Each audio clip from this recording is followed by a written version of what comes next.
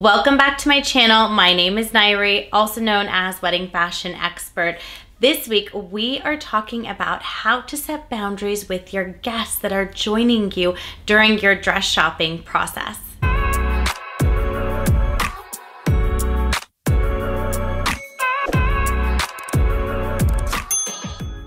Before we dive into this topic, please be sure to give this video a thumbs up, subscribe to my channel, leave a comment below. Let me know if there's any topic, any questions you may have that you'd like me to answer or create a video on for you.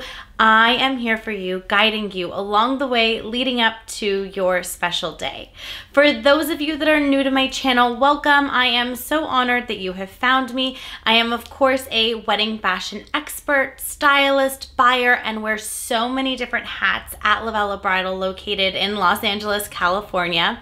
For daily content, please be sure to follow at LOVELLA Bridal, at LOVELLA Plus, and at Wedding Fashion Expert on Instagram. When it comes to shopping for your wedding dress and wedding planning in general, it can be so overwhelming with everyone's opinions, expectations, questions. On top of having to plan everything and figure it all out, you also have to answer to family members, loved ones, friends, and yes, that's part of the fun, but it can be super overwhelming, especially when all of a sudden people have expectations or opinions that you didn't anticipate. When it comes time to start shopping for your wedding dress, I want you to be extremely strategic in who you want to be a part of this experience. Keep in mind that many stores do have a limit of how many guests you can bring and some don't. You'll definitely want to check in with the stores that you have appointments at just to be sure how many guests you are allowed to bring. In some situations, the more the merrier does not apply to this scenario when you are dress shopping,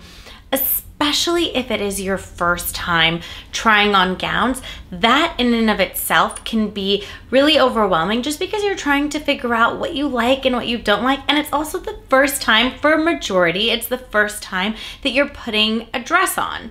So you definitely want to keep that in mind, that it is a rather unfamiliar experience in the sense that you are the center of attention, and many people don't realize that not everybody likes to be the center of attention. So there is definitely more attention on you than usual. Keep in mind on how that will make you feel, along with people's opinions. The way I recommend to set boundaries when it comes to this process is, first and foremost, you know your guests best. You know what drives you crazy about the people that you love in your life, but also the places in which they can really add value and help you. Something a lot of my brides do is they come in shopping by themselves for the first time. So don't be afraid to do that. You know your personality as well. If you are one to get easily overwhelmed, maybe just having mental clarity and going in alone is the way to start, and then bringing people in to see the dresses that you've selected. There is one thing that I really want you to consider if you are to do this. When you are trying on dresses, you learn something about every single dress that you try on that leads you to the direction in which you end up going. So if you end up trying on dresses alone, you have now experienced this process that got you from point A to point B to point C. That when you bring people in with you, they don't understand the journey that you went on, so they're not mentally in the same place as you. This is something that you want to keep in mind if you choose to do that, especially if you're bringing in people that have opinions about what it is that you are wearing or trying on, and maybe they just don't have the same sense of style for your wedding as you do. So definitely keep that in mind if you are shopping alone and then bringing people in after the fact. You may need to take them a little bit on a journey for them to get to where you're at in your search. I highly recommend, for those of you that do want to shop with your entourage, fully support it. This is a moment that you want your loved ones to be a part of. We are absolutely on board with that. But you also want to make this a really enjoyable experience for you and for everyone involved. That being said, I highly recommend, if you are someone who wants to soak things in and have everybody keep opinions to themselves, set that boundary ahead of time. Let everyone know before your appointment for them to sit back, relax, and enjoy, and to only give their opinion when you ask them to. That's a really reasonable thing to consider here. You can just tell everybody, hey, I just want a moment to soak in each dress before everybody starts talking to me and giving opinions. I want to soak it in. I'll give you my opinion, and then I want to hear yours as well, so we can all co-create and collaborate together and lead me to finding me my dress. That's something that works really, really, really well. Or maybe what you can do is give them a heads up of some images of what you're liking and what's appealing to you and your vision, so that way you're not explaining everything at the appointment. Like I mentioned already, you know your guests best. Choose people that are going to help you be productive and not work against you. Now, that doesn't always work out because perhaps you have a mom, a mother-in-law, an aunt, or someone that you feel obligated to include in your shopping experience that you know you don't have the best rapport or relationship with, and there's just tension between you two and you have to include them. A lot of our brides will call us ahead of time and let us know, hey, I'm coming in with so-and-so, there's tension between us, I have to have her or him be a part of this experience. And I just want to let you know that I don't plan on buying my dress this day. I just need to come in for the experience so that I can fulfill this need and this moment with this individual. And then I will come back in afterwards and make my final selection and call it a day. I also have brides who don't want to deal with any of the things, and they come in, select their dress, buy their dress without anyone's opinion, and bring the key people in during the alteration appointment to not make them feel that they're completely left out of the experience.